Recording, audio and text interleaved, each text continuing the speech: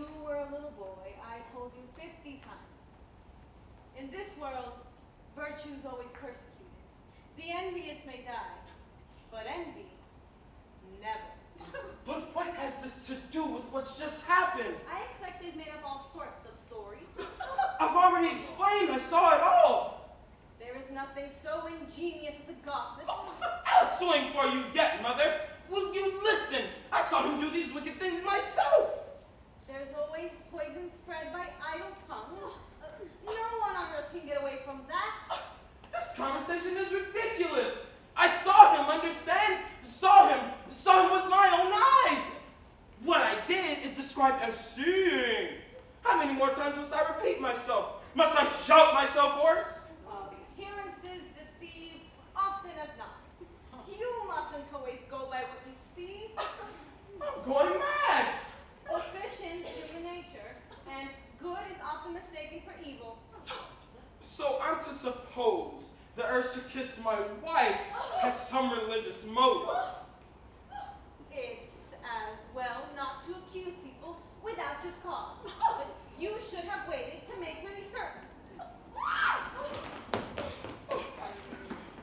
My God!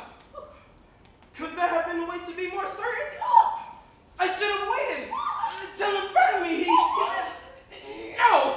You'll make me say things I regret! No! He's too pure, too much in love with virtue. I simply can't bring myself to believe he'd do the things you accuse him of. You're making me so angry! I just don't know what I would say if you weren't my mother.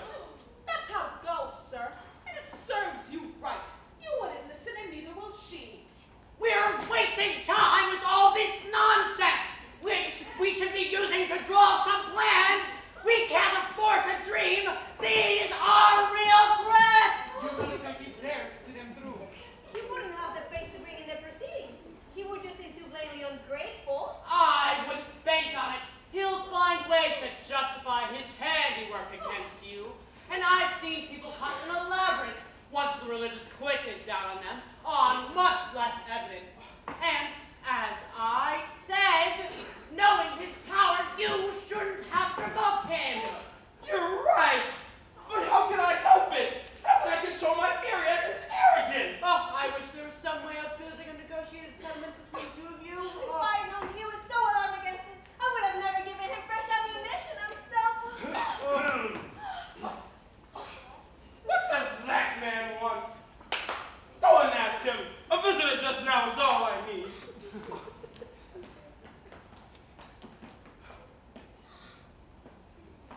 Good afternoon, dear sister. May I speak to Monsieur Organ?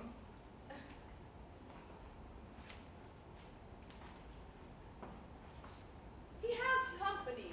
I doubt he can see anyone right now. I'm not here to make a nuisance of myself. He'll have no cause to regret my visit. I'm here to do him a good turn. What name is it? Just tell him I'm here for his own good on Monsieur Tartuffe's behalf.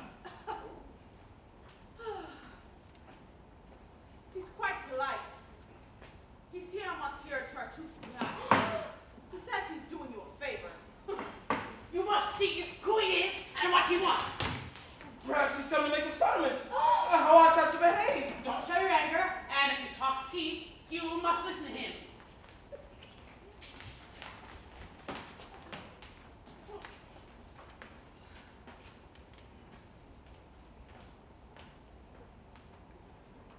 How do you do, sir? God protect you from your enemies and grant you all I wish you.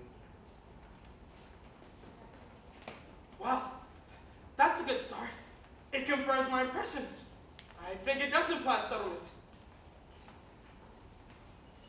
I've always been devoted to your family. I was once in your father's service.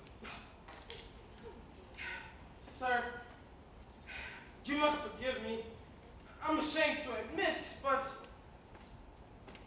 I don't know who you are or what your name is. My name is Loyal. I'm from Normandy. I hold the much respected post of bailiff. For 40 years, I've been so fortunate, thank God, as to discharge my task with honor. And I'm here, with your permission, sir, to serve you with this writ. You mean you've come to... Now, sir, let's not have a scene. All I have is this summons here, this eviction order, which says you must forthwith, without delay, remove yourself, your family, your effects. Yes, sir, if you don't mind.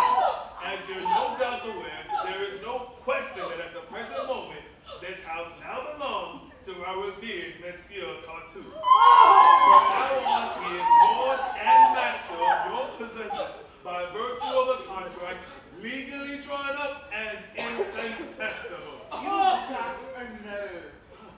I'm not obliged to deal with you, sir. This is Monsieur Organ's business, and he's a reasonable sort of chap who knows full well a man must do his duty and wouldn't ever want to obstruct justice. But sir, you must understand that... Yes, I know, sir. You would never dream of playing up. And as an honest man, you'll let me carry out my orders here. Go ahead and go right way to feel my stick blade run across your black gown, Monsieur Bayerl. Tell your son to shut up or go away. I'd hate to find it necessary to make a reference to this in my report. Monsieur Royale, he's not very well named. I've always been very well disposed towards men of goodwill. That's why I volunteered for this particular job, to comfort you and help you out, and make sure they didn't send a man who, lacking my personal sympathy for you, might have approached the matter less respectfully.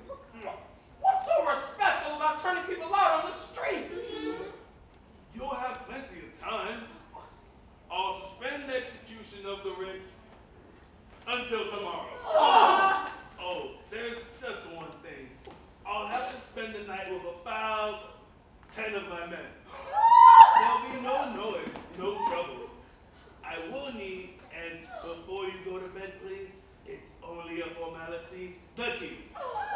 I guarantee your sleep won't be disturbed, and there'll be no unnecessary suffering. You just be ready first thing in the morning to clear out every last household utensil. My men will help you. Everyone's handpicked to render you assistance with the move. I don't think one can say fairer than that. And as I've been so lenient with you, I would request a corresponding temperance on your part as I go about my duties. I'd willingly give up my last few coins this minute in return for the great pleasure of punching this buffoon hard on the nose. Don't spoil everything. But this is unheard of. Oh, my knuckles. Shh. Oh, you better hold your hands.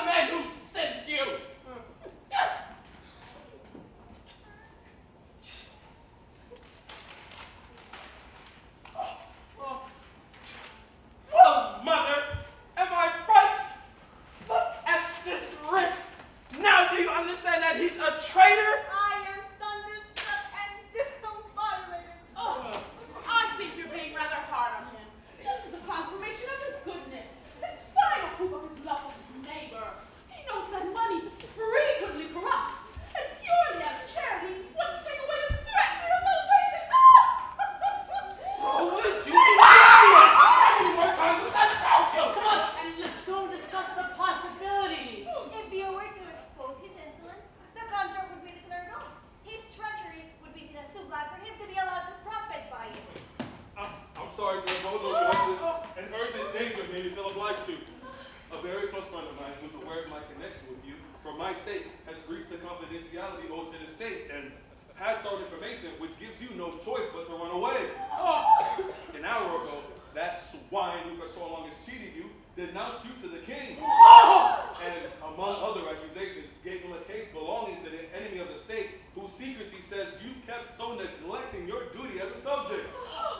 I don't know the exact crime you're accused of, but orders have gone out for your arrest.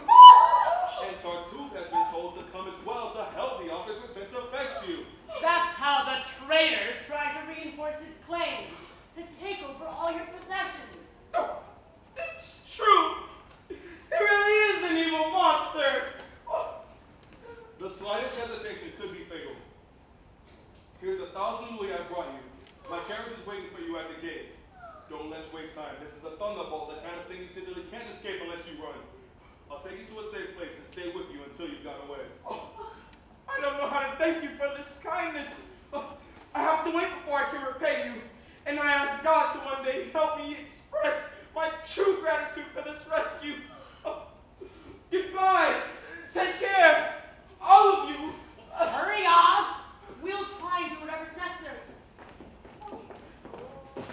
All right, all right. It's not very far to where you're going, my friend. In the name of the king, you're under arrest. Oh, you traitor. You've been saving this till last. A criminal delivering the death blow. The culmination of all your betrayals. I'm completely impervious to your insults. I'm trained to be tolerant under the sight of God. How admirably self-controlled of you! How insolently he takes the name of God. I'm completely unmoved by your resentments. All I'm trying to do is my duty. You think this will enhance your reputation? You believe this is honorable conduct? Conduct suggested by the power that sent me surely can't help but be exemplary.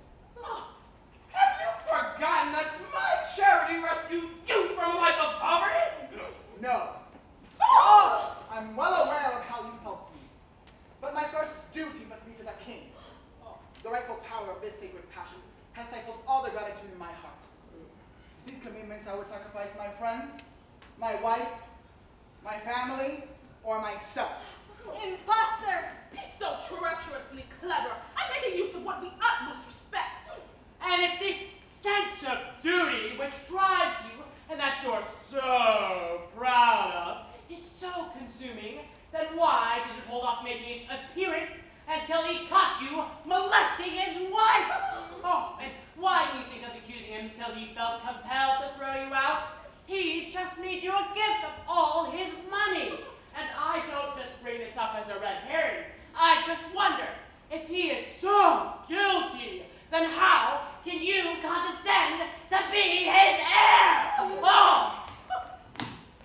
Why don't you put an end to all this whining and be as good as to follow as you're told? Yes, I suppose I've waited far too long. And what you say is a timely reminder. I will obey them. Follow me at once. I am taking you immediately to prison.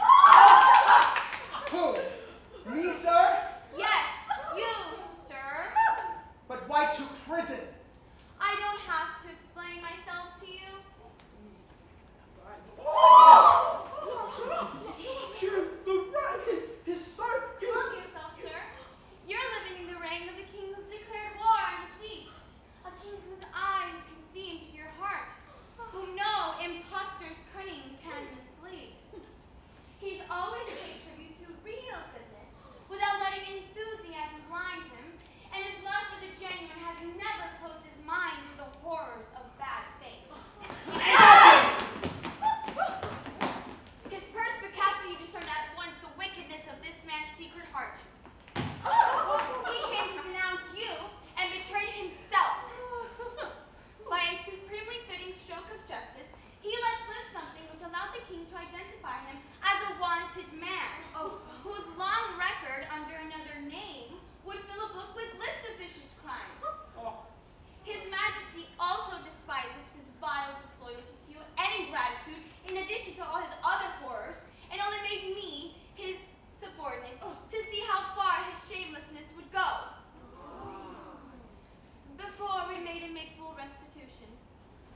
the king wants me to strip him in your presence of all of your papers, which he claims to own, and exercises his prerogative to break the contract which you signed to give him all that you own.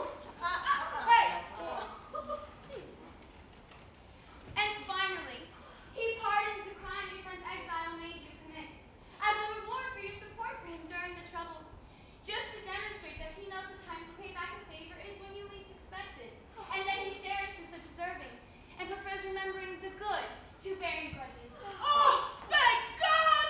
What a relief! A happy end! Who would have thought it would turn out this way? Well then, how about this then, Trump? Stop it! Let him go! The wretch to his unhappy fate. And don't add to the guilt which must be crippling him. Oh, better to hope this will allow him to return gladly to the paths of virtue and cast aside his evil and repent and allow our great king to temper his justice. Oh, why? We'll certainly miss you. Goodbye, Tartuffe. Meanwhile, you must go on your knees to him and show how grateful you are for his lenience. Yes, that's well said. Let's go and kiss his feet and praise him for the goodness of his heart.